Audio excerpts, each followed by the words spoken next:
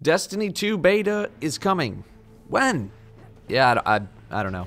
Probably sometime in July. It's not the point of this video, though. In this video, I just want to talk about expectations for the beta. I got some people asking me about what I want to see in the beta, so let's chat about all of that.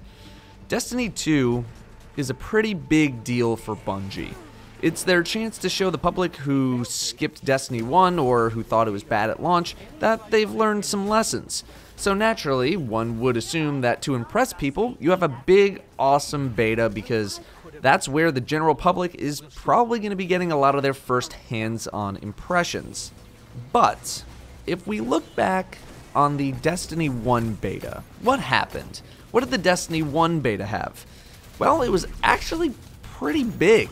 We had the Cosmodrome to explore, all of the Cosmodrome story and strike, and then they opened up the moon for a short time with the story mission there, along with PvP on 2 maps and plenty of loot.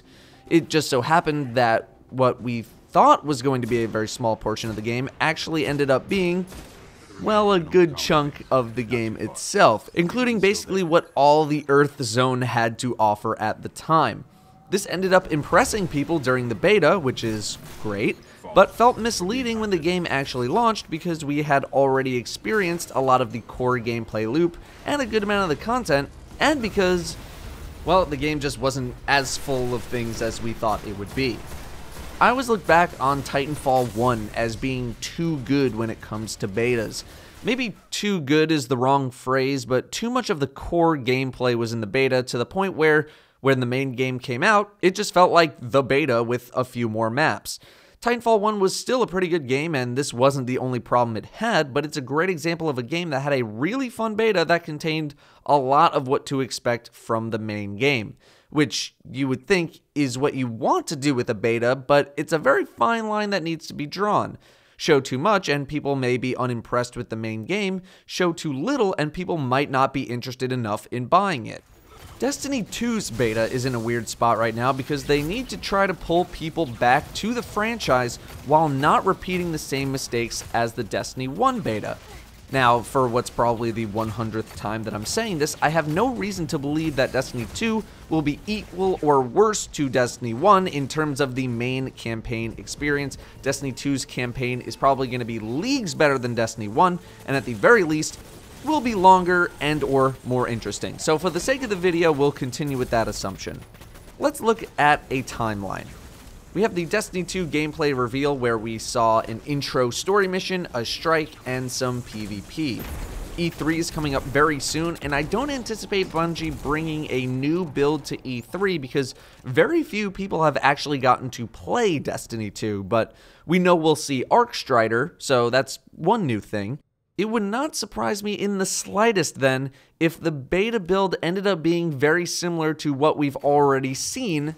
It's just that you'll actually be able to play it for yourself with maybe 1 or 2 additional things like, I don't know, another story mission or something. I don't think Bungie wants to make the same mistake that they did in Destiny 1's beta. But at the same time, if Destiny 2's campaign, and by extension the entire game, is way more expansive than Destiny 1, then technically, if Destiny 2's beta was like Destiny 1's beta, they might actually be better off versus Destiny 1's beta, since the beta content wouldn't be as large of a chunk of Destiny 2's content compared to Destiny 1. That was a lot of words. Basically, doing what they did for Destiny 1's beta might actually be okay this time around if they were to do that. Maybe not completely okay, but more okay than Destiny 1. My worry is that if the beta is too small, that the general public might not be entirely sold on it, and I do want the general public to enjoy the game. You know, I'm just as sick of seeing people still play this game and Destiny still sucks, just like everybody else who still enjoys the game. And I do think the beta is basically going to go one of those 2 ways. Either they're going to go big with it to try to impress people, or we'll just end up getting something like the reveal event and E3 build with maybe 1 or 2 more things tacked on. Something like showing off an adventure in Patrol seems like it would be a good idea to give people a taste of what to expect with that, but it might also be something they want to keep tucked away as to not give away a new feature in the beta. seeing something like Arcstrider at E3 actually surprises me because that might lead to seeing Sentinel in beta, and I didn't think we'd be seeing all of the subclasses so quickly. What would you like to see from the beta? Do you think Bungie should go big with it, or should they keep things reserved? I know personally that I'm the kind of player who would rather be surprised on launch day, and if I wasn't a YouTuber, I would want the beta to be minimal. As a YouTuber, I certainly like Destiny 1's beta because it gave me a lot of stuff to make videos on, but that's also because Destiny was brand new at the time. I usually stay away from something like the World of Warcraft public test realm, which is where big content patches go to be tested in a beta-like way, so that I didn't experience a small trickle of new content, but would rather just wait for it to be launched all at once so that I can experience it all at once. Anyway, let me know in the comments. Thank you all very much for watching. I'll see you next time.